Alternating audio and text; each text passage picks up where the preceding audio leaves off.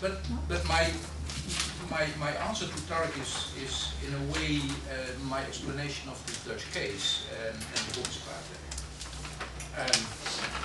It will not be as eloquent as Tariq, and because I'm going to read this most of the text.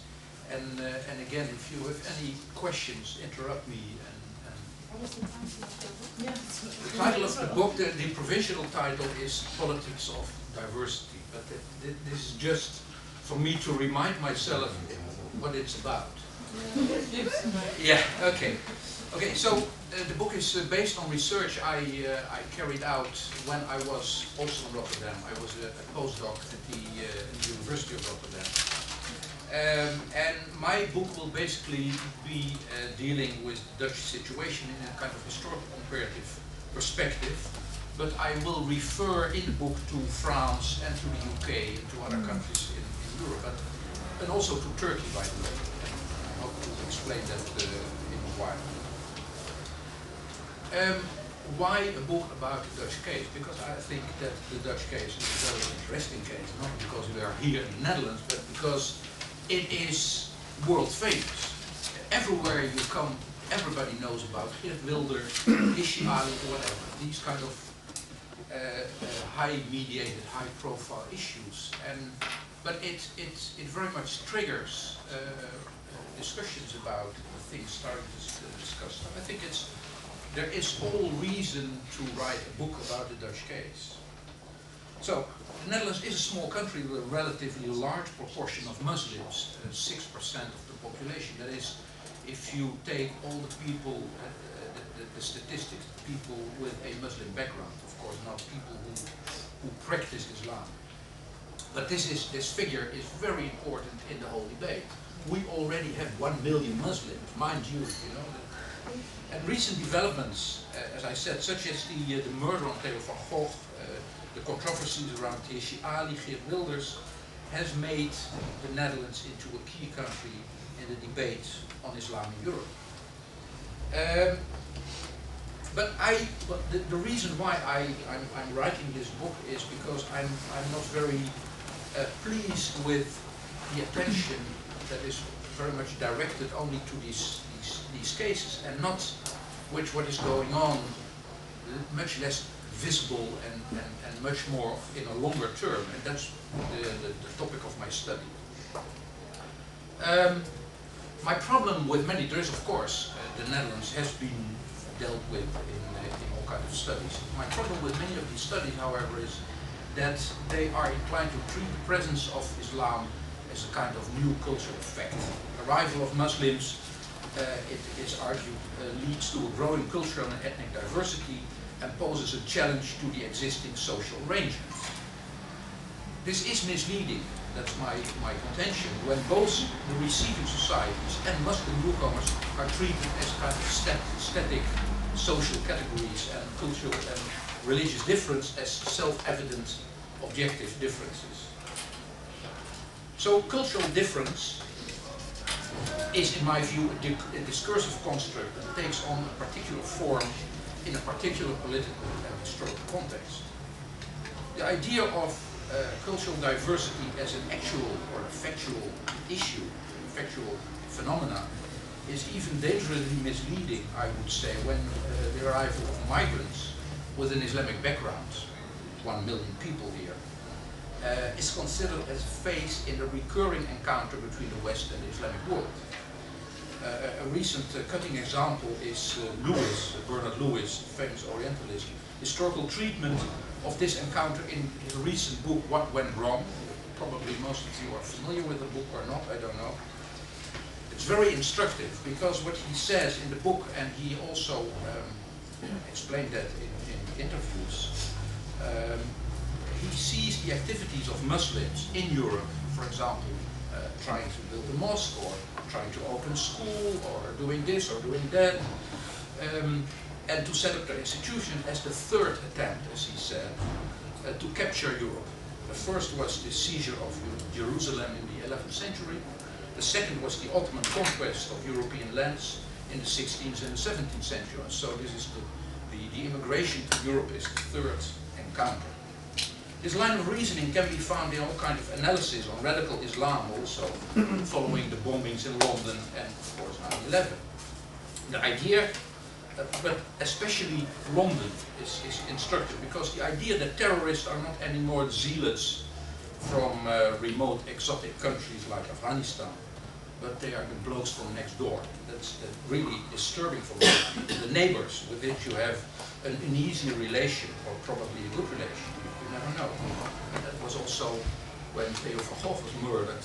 The most disturbing aspect was that he was murdered by a well-integrated, nice boy who did all kinds of nice things, and then suddenly he burst into. And this kind of reasoning makes the encounters in the way Lewis approaches is all the more ominous and compelling, and unfortunately many people buy to that image. As we all know, in the Dutch populist right-wing magazine Elsevier, for example, a year ago there was a longish article with a telling title, "On Our Knees for Islam," in which all sorts of diverse events, Annelies was also quoted there, and quotes are put together as the ultimate proof of this third encounter idea, of this thesis. We can of course discuss this way of looking at things, but for now I consider this line of reasoning not only misleading, but also downright dangerous, and dangerously excluding. So it's contrary to what Tariq just explained by the idea of multiculturalism. It completely neglects the utterly complex dynamics of culture and immigration and what I have coined as the economy of motives. But more importantly, it ignores the context of receiving countries as a crucial aspect of the analysis, and it treats Western European societies almost as victims of this third encounter. My basic argument in the book is that the particular trajectory that integration of Islam into European societies follows is first and foremost has something to do with the makeup of these receiving societies. The specific characteristics of Islam, I dare say, does not matter at all. This is very strongly formulated, but that's for the sake of the argument. If you want to understand these integration processes, society as a whole should be under scrutiny and not Islam, as always happened. Let me try to explain that in a kind of thesis, and then try to elaborate that. The first one has to do with the status of the nation state as a kind of central, in my view, very central issue. Despite these globalizing tendencies and increasing transnational networks, the nation state is still and continues to be the most relevant political dimension and the most powerful political context for understanding the integration of Islam in Europe. I completely subscribe to the idea that identity politics, for example, do not automatically concur with the boundaries of the nation state, and that there is both supranational, transnational, but also local production of religious identities. More so, identity and place are no longer linked to one another. My view, and that's some future research I'm setting up now, the urban context as a condition rather than as a place is much more promising dimension in that respect than the nation state. But to understand the implications of the arrival and integration of Islam and Muslims, I contend that the nation state is still the most powerful political entity to understand this. In the literature on globalization, but also in the literature on migration, there is a reference to the so-called units problem in comparative social sciences. The main critique of many studies on immigration and integration is that these studies often presume culture, society, and nation state as a kind of real existing, structurally bounded entities that explain and determine social positions and subjectivities. Again, to a large extent, I subscribe to that critique. Contexts are often taken for granted as self-evident, without a critical analysis of what context implies, and my book will be about that context. Sometimes the nation state is referred to as a locus of grand meta-narratives about toleration, integration, or secularism. In other instances, the nation state becomes a locus or the cradle for development of an imagined community, a shared cultural, political, identificatory project. This is well captured by the work of Ben Anderson, who frames the nation in terms of common will, common fate, and above all, synchronicity. I'm not going very deeply into that because it's a bit of a different matter, but Anderson refers to the nation as a deep horizontal comradeship of a particular group of people, which is beyond history in a way. It's what he calls empty time. It's an empty, a timeless space, so to speak. So some have particularly criticized his rather dehistoricizing approach to the nation and argue that the nation state is but a historical phase, and sometimes it's the last phase, or it's in his last phase, and there's a new phase to be emerging. Despite the problematic and complex nature of the concept of nation, I argue that the arrival of Muslims, as I said before, takes place in an era in which the nation state is the prime political entity.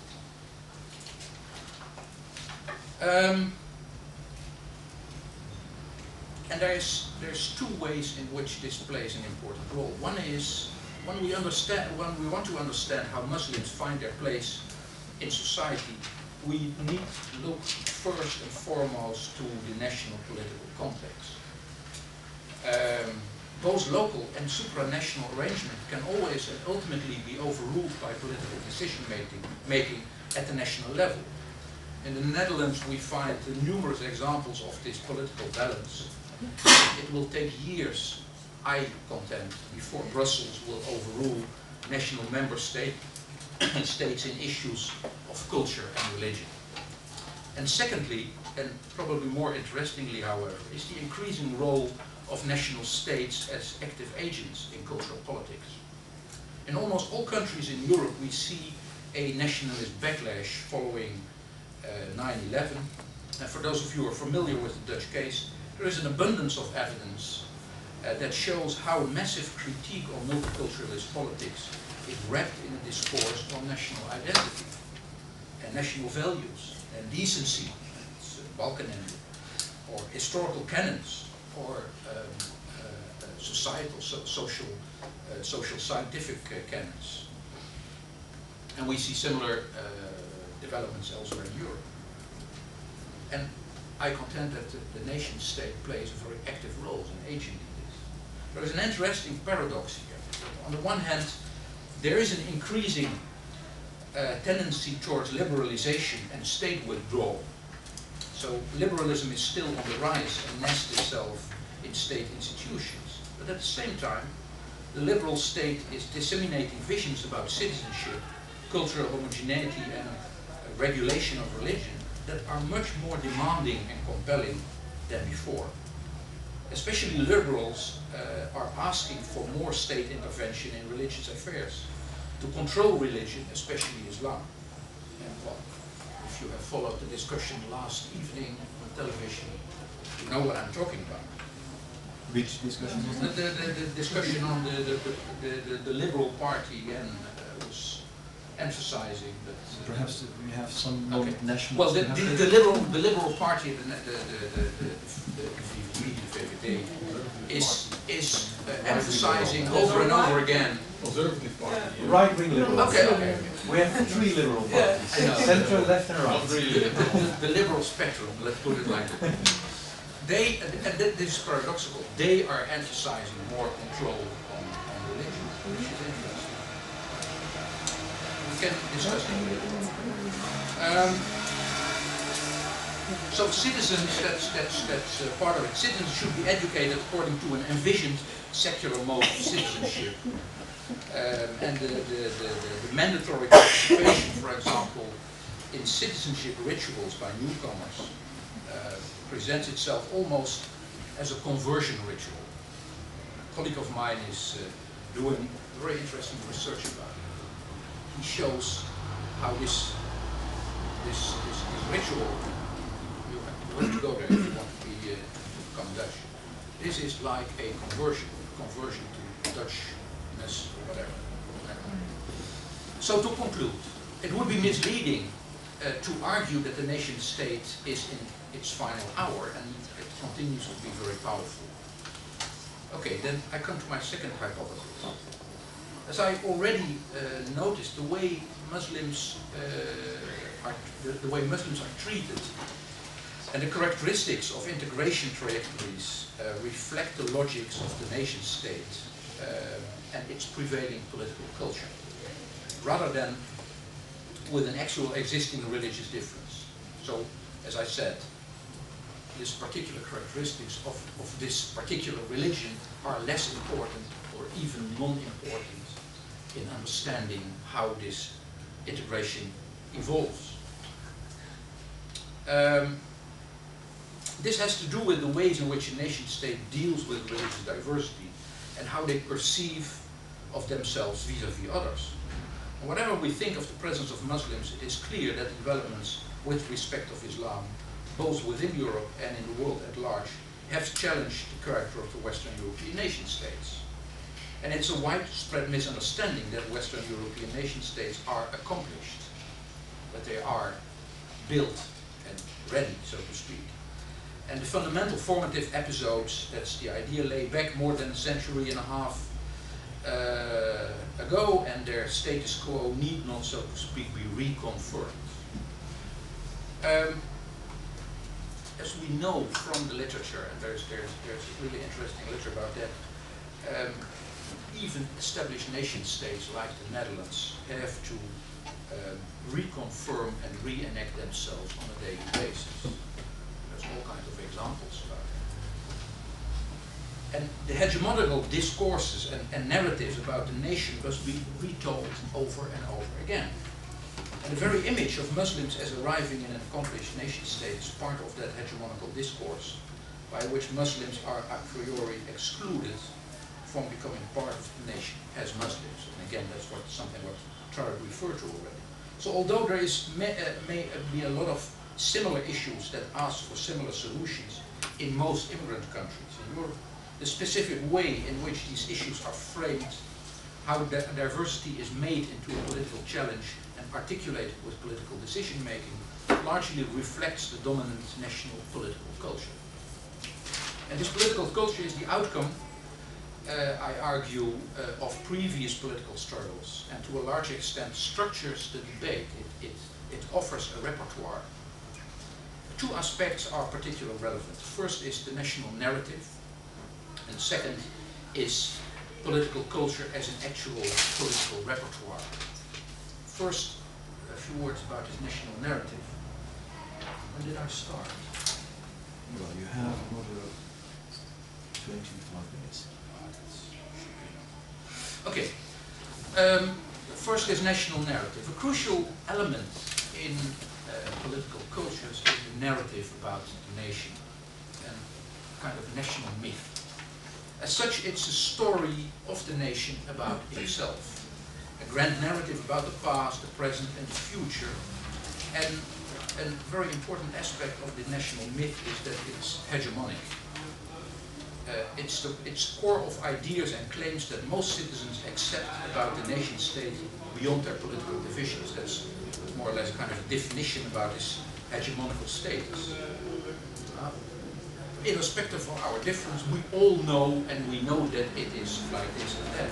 And so there is something like that. It's very hard to grasp that, to make sense of it, but it's there. These national histories are, of course, contested and rewritten over and over again. So it's not a static issue, but they co-shape dominant discourses and have such a certain durability and effect.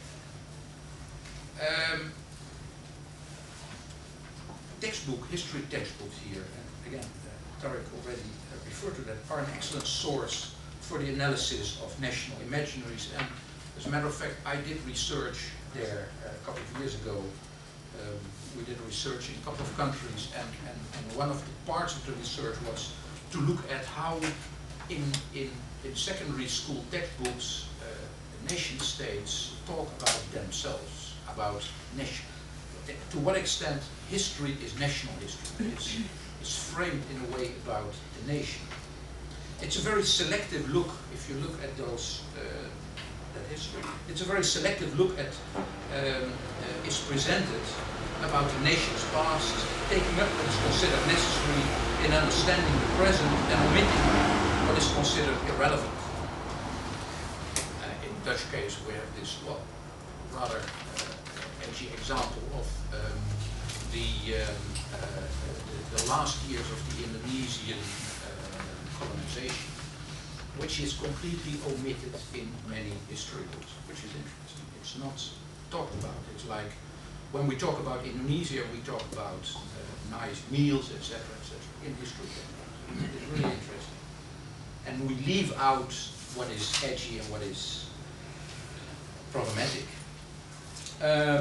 So this national history is about what the nation stands for, and which should be transmitted from one generation to the next. This is of course not reality. This is how it should be. It is, after all, a narrative. So what about this Dutch dominant narrative with respect to cultural and religious diversity? Interestingly, and I think here is a difference with Britain, at least until recently, that is that society is conceived of as individuals, so not collectivities, individuals with a different lifestyle, different opinions, different backgrounds. And what counts is the fact that there is diversity of all sorts, and more importantly, how to deal with this diversity. Diversity is a challenge. It's not something with enrichment is not very interesting. It's about a challenge. We have to cope with difference. We have to do something with it. We have seen that in the past, so the story goes. But we are able to overcome that. We are able to overcome recurring, continuous flows of difference, new differences coming to our country and challenging our institutions, etc. But we can do that, no problem. We did that in the past and we can do that in the future. The implication of all is that the Netherlands managed to organize a peaceful cohabitation of religious minorities, not by making an issue of difference, but rather to play them low-key, by adopting tolerance as a basic attitude. And religion is in a way conceived of as a matter of opinion. Some people believe in God and others believe in socialism. It's all the same. Culture as a matter of subculture and lifestyle, ethnicity as a matter of background. Diversity in terms of religion, culture, ethnicity thus is to be treated as an individual option. The collective rights, which figure so prominently in the British concept of multicultural, at least until recently, are not foreseen in this construction. And recent events, so the story goes, we have fallen, recent events such as 9/11, it's not in the Netherlands, but of course there is a backlash, but let's take the murder of Theo van Gogh, has fallen upon us from outside. And that's the problem. And now we have to deal with it. So we have no part in it, it's just something that came to us. It's very interesting if you look at the way the Second World War is treated in this history. It's much the same. We were a peaceful country and then the Nazis came and we were disturbed, and after the Second World we took up the course we had and we continued. That's the way it's still told. Okay, so that's one. That's the narrative, and this narrative I think is very important in understanding how repertoires and negotiations are developed. The second relevance of the nation as a context has to do with of political culture has to do with the political culture as a repertoire in contentious politics. So political culture not only refers to the dominant discourse and grand narrative, but also to political processes itself. And when we look at the abstract principles such as separation of church and state, secularization, freedom of speech, neutrality of the public sphere, and the ways in which it has been applied in concrete situations, it becomes clear that these principles can only be understood in concrete contested issues such as headscarf debates, education, houses of worship, issues of loyalty, etc. with real political actors. So it's not something that is just above us, but it's something that you can only distinguish in real politics, in real negotiations. So, because that's the level where actual decision making is being taken and identities are articulated. Religious newcomers are involved in emancipation processes.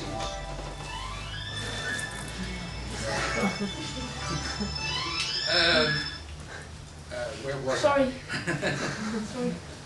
So religious newcomers are involved in emancipation processes, a struggle to get access to resources. In my contention, nation building is first and foremost a process stained by political collective action, by struggle. So again, if we want to know more about this repertoire, the way in which this happens, we have to look at the struggle. And the word struggle is, for many people, sounds very, well, very, in a way, as if it's all about a fight. But I think that this is, negotiations are struggles. So there is in history, especially in the Netherlands, there is no, the whole idea about toleration is as if the integration of religious minorities was something that was very fluid and was something that without any problem. But Dutch history also shows that it's always a matter of political fight, always a matter of political struggle. So we have to look and concentrate on the struggle. Then political culture, as I see it, can be considered as an argumentative repertoire and the available political language that political actors have at their disposal. And there are of course other discourses, but the dominant one has proven to be the most effective to meet demands in situations where there is inequality of power. Or to put it differently, it is of vital importance to master the societal skills in the dominant society and to understand the appropriate language. Let me give you one example which took place a couple of years ago in a debate where I took place, and there was also one of the leaders of the Arab European League, and it was a debate with the Christian Democrat Party. And then this member of the Arab European League said, when they were discussing freedom of religion, etc., multiculturalism, and these kind of issues, then he suddenly spoke about sovereignty in one's own set. And this is for the Dutch people a very familiar phrase. It's, in Dutch it said, soevereiniteit in eigen kring, which is a typical Protestant creed of, well, there should be a kind of room for autonomy or whatever. And so if you refer to that history, then the people, at least the people of the Christian Democrat Party, very well understand what you mean by that. So it's taking up, in a way, it's taking up the political repertoire of the others to make your claim more effective. And I think that's interesting. There's an abundance of examples like this. Let me see. So it's my contention to end up this part that political culture very much sets the agenda for negotiations. But the outcome, and I think that's very important, the outcome of these negotiations are principally unpredictable. Let me again give an example, a very famous example. Often the Dutch pillarization, verzuiling in the Netherlands, is often portrayed, conceived of as the result of Dutch toleration. Probably Dutch people among the audience probably know, well, why did we have a pillarized political system? Because that was the way we put religious toleration into practice, because the Netherlands was such a plural country, and how to deal with that, as I said before. So it was a way to accommodate and pacify extreme religious diversity of the country. This is, in my view, reading history backwards. So what you do is you say, well, this is the result. We have a pillarization. And how come? What's the reason why we have this pillarization? But it should be the other way around. And I think that's much more instructive. We should not look at the result, but we should look at the process itself, the negotiation. And if you look at the documents, and that's what I did for my research, there is nowhere there is a reference to something like pillarization in the end of the 19th century, in the days of the school struggle. Nobody referred to verzuiling. Nobody had that idea of verzuiling in mind, but that's what is interpreted now today. And this is what I said, it is kind of reading history backwards. And the Article 23 in the Constitution, the article on which school, the school free, it's about school freedom, it's not about verzuiling, it's about freedom of, it's about autonomy in a way. And this of course sets the agenda, if you take education as an issue, it sets the agenda for negotiations today. But again, you should be very careful to say, well, pillarization is a kind of, is in the genes of the Dutch society, the genes of the Dutch nation, and it comes out wherever we want to. It's strange because it's this verzuiling where many critics today, with respect to the integration of Islam in the Netherlands, point at. They said, well, this is the big problem. This verzuiling is the big problem. And I think there is no way that we can understand the discussion about schools today by just saying, well, this is typically Dutch, and period. So of course there is the verzuiling or the legislation is very important to understand why there are schools, but it's not enough. You should look at the process. You should look at negotiations taking place, and then you will see these schools were not there suddenly. So, okay, there's legislation and we can set up schools. Okay. So my third kind of thesis is... I may have to ask you to be brief and concentrate specifically, if there is, on the secularization debate. Secular. Yeah, well, this is partly about the secularization debate.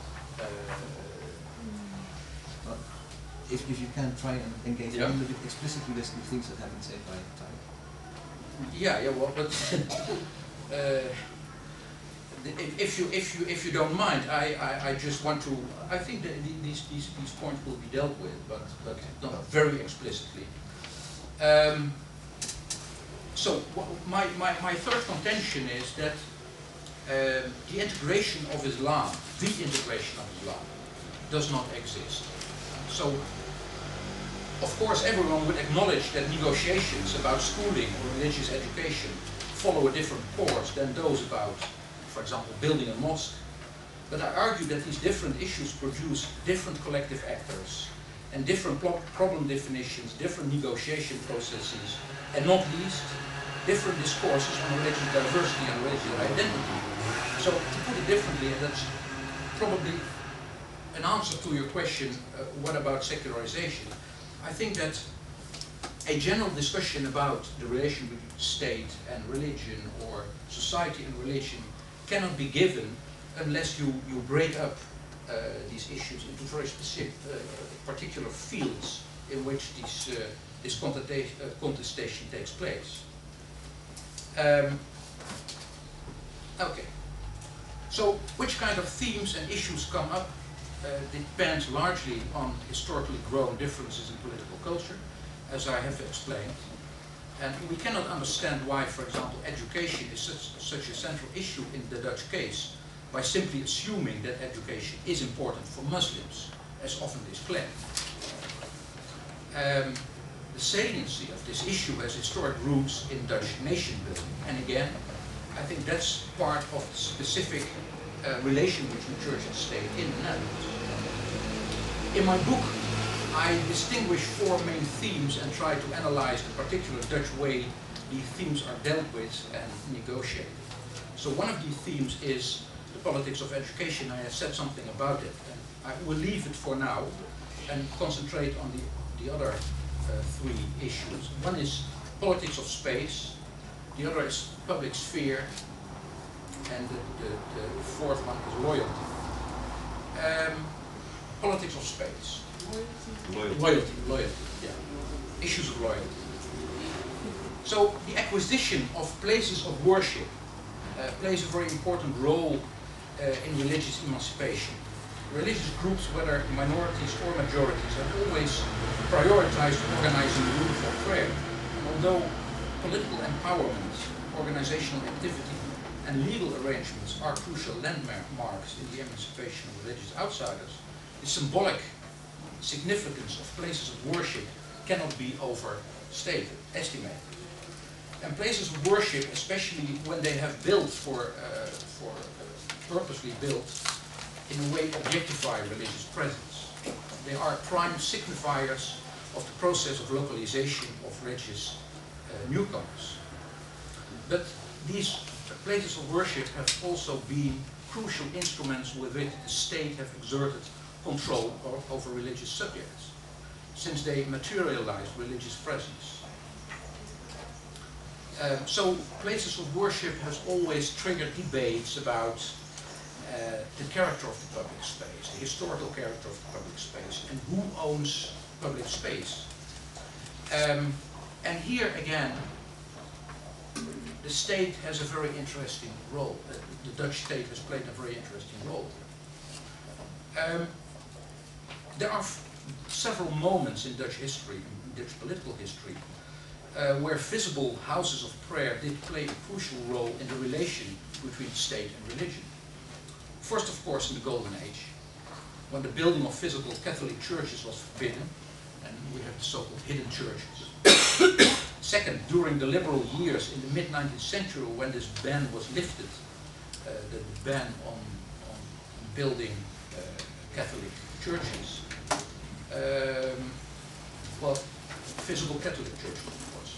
And Catholics who built their churches, there was a mushrooming of building activities and fierce reactions by Protestants.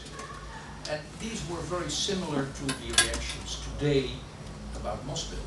They should be not too high, and you know, the church tower should be. And always there was a demand towards the state to interfere in the process. Say, well, the state should control this process. So the analysis of contestations to establish places of worship can thus provide us with a clue about religious freedom, but also about the historization and the appropriation of space.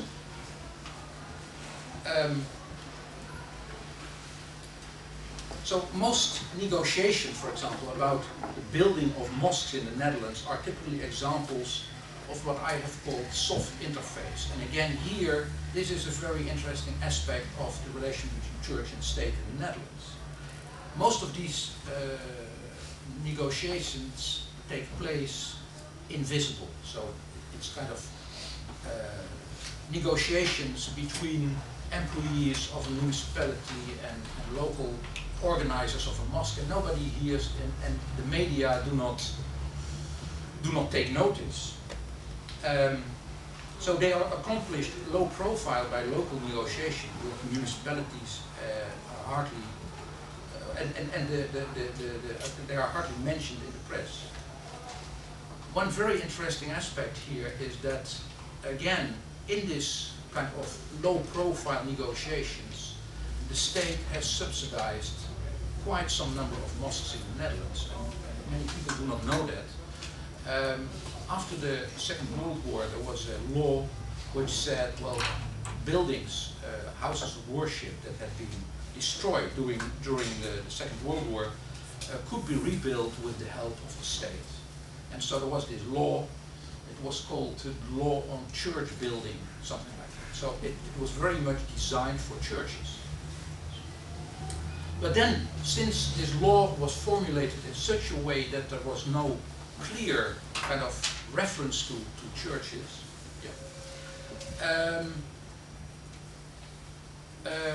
there was no clear reference.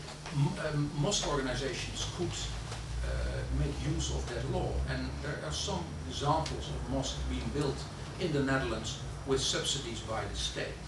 Well, if this law has been abolished, I think in the early 1980s, but if something would happen today, of course, it would be an enormous hype, and people would say, well, impossible that the state should interfere in mosque building activities. But again, if you look at negotiations, these invisible negotiations, you see that the state, the local state, plays an enormous, important role in facilitating, subsidizing, all kind of ways they help with building mosques, still, and continues to be so. The other point, and that's for lack of time, the other point I want to refer to here is public sphere, and I think that's again bears some relevance to the issue of secularism, and it has much to do with this idea of neutrality of the state. And this is a hot issue, neutrality of the state, for over 150 years in this country. Neutrality of the state was the very interpretation of this principle for which the school struggle in the 19th century broke out. It was not about plurality, as I said, it was about neutrality.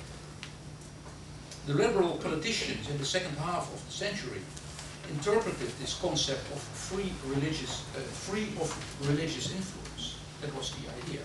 So neutrality, as Tariq also explained, is the idea of being impartial, having playing no role in religious affairs. And of course, this is still applied by most liberals today. In the Dutch case, there was a rivaling interpretation adopted by the Protestants, who considered neutrality as a religion free of state interference. So you should probably know the Free University in Amsterdam. The reason that it's called the Free University is because it means free from the state. The state cannot interfere in university affairs. The agreements that were reached in the 1920s, later resulting in verzuiling, can be depicted not as a Dutch brand of multiculturalism, as is often argued, but as the Dutch version of state neutrality. Neutrality was used here in the sense of power balance, where the same kind of struggle in France, for example, resulted in a total victory of the secularists in 1905, sorry. In the Netherlands, neutrality could only be reached by parity and equal representation, because the plural character of the Dutch society. This is at least the interpretation that has been given to the agreement. One of the main results was that the legislation on education, as I referred to, has to do with this neutrality. But neutrality has in recent years shifted from educational issues much more to performativity, appearance, representation, and impartiality in the strictest sense of the word. In my book, I therefore concentrate on headscarf affairs, because I think there are good examples, and I'm almost finished. There are good examples of how certain principles concerning state neutrality are applied in a great variety of situations. So generally speaking, there are two issues at stake with respect to headscarves. The first is the crucial question whether the veil is a sign of lack of impartiality. So a woman wearing a veil is biased in her observations as against a woman who does not wear a veil. The second question is whether the veil is a proof of suppression by male, or in other words, a sign of failing integration. Those are the two ways in which headscarves are discussed in this country. In both cases, I argue there is a strong reference to pedagogics and to a personal requirement attached to citizenship. So proper citizenship is not a specific moral disposition of the self. Proper citizens dispose of certain skills and competences that should be learned and trained. women with headscarves do apparently not dispose of these skills. And the veil is a proof of their lack of knowledge and competence about this society. And they should be educated better. That's the message behind that. So neutrality is more a personal disposition than a formal arrangement. If you are neutral, this is a kind of personal disposition. It's a skill. It's not a formal arrangement, it's a skill. And I think that's a very important aspect of the Dutch way of treating neutrality. And it's different from France, where the headscarf is almost completely a formal issue, something that has to do with separation of church and state, etc. So there's one interesting example here in the Netherlands a couple of years ago, where and Annelies Morris has written an article about it, where a woman with a headscarf applied for a job as a deputy judge, and she was refused on the grounds that she could not, because she had this headscarf, she could not act as a neutral judge, as somebody who was able to balance and to take decisions properly. In the whole discussion, there is no reference to Catholics or to Protestants or to other religions. It's only for Muslims, and this is very interesting because there is a striking similarity, and that's what I try to explain in my book, with the discussions in the beginning of the 20th century about women entering the public arena, the political arena. How could a woman take part in a rational debate? How could she keep her professional impartiality? That was the issue at stake some 100 years ago, and it's pretty much the same when we see the discussions on headscarf. It's about a personal disposition. Yeah. So there seems strange, and that's my conclusion for this part, and then I leave it with that. There seems to be a very strange paradox in the liberal logic when it concerns issues of visibility, representation, and performance. On the one hand, there is an emphasis on the rational speech rather than on presence, on the what instead of the who. And the liberal understanding of neutrality of the public sphere eschews what Nancy Fraser has once called bracketing social status. It is the message that counts and not the messenger. But on the other hand, and that's interesting here in the discussion about headscarves, is that the same liberal logic demands an almost complete eradication of the visual diversity from the public sphere. So if you wear a headscarf, you are not neutral. You cannot take part in a rational debate because you are different. Thus it is rather emphasizing social status than bracketing social status. And this contradiction requires a thorough reconsideration, I would argue, of the characteristics of the public sphere and the conditions under which this access occurs. So I think I leave it with that, and I leave loyalty, and we can discuss that later on in education. Yeah? Okay. Okay, thank you, Thijl.